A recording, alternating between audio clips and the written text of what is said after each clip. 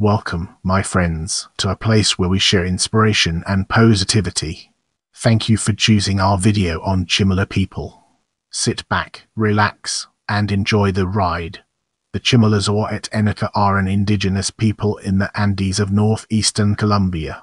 Their Chimila language is part of the Chibcha language family, of which there were estimated to be around 1,000 speakers in 1998.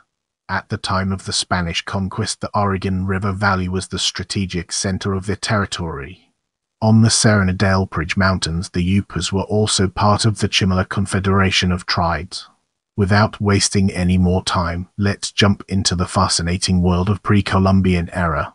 At the time of the Spanish colonization of the Americas, they were established in most of the Cesar River Basin and its valley, including Valledupar in the Cesar department between the Sierra Nevada de Santa Marta and the Serranía del Perijá mountain ranges and bordering the Magdalena River.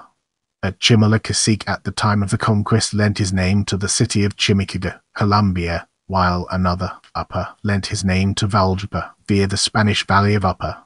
The Cesar name of the Cesar River and Cesar department is an adaptation from the Chimila indigenous word chetza or zazar con water into Spanish, in reference to the Cesar River.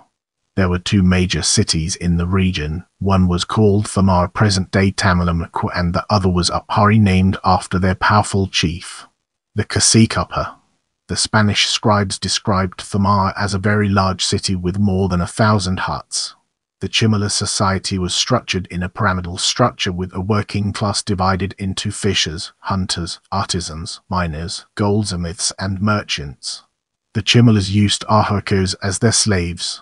The Chimilas believed in an immortal figure called Masagata and were monotheist, believing in the god Narayana, also referred to as Yao.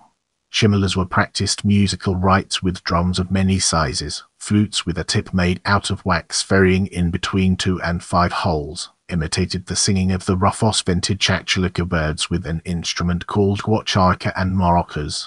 The Chimilas cultivated the maize in a technical manner and to a lesser extent other local species of vegetables and fruits for consumption, and certain trees near their huts to produce its shadows and freshen their area.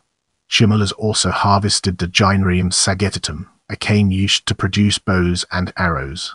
Get ready for an exciting exploration as we unravel the mysteries of conquest. Around 1720, the Chimilas began a guerrilla war against the Spanish Empire. Violence continued well into the 20th century. In 1990, a reservation called Isa Oristuna was created. Have any questions or topics you'd like me to cover in future videos? Let me know in the comments.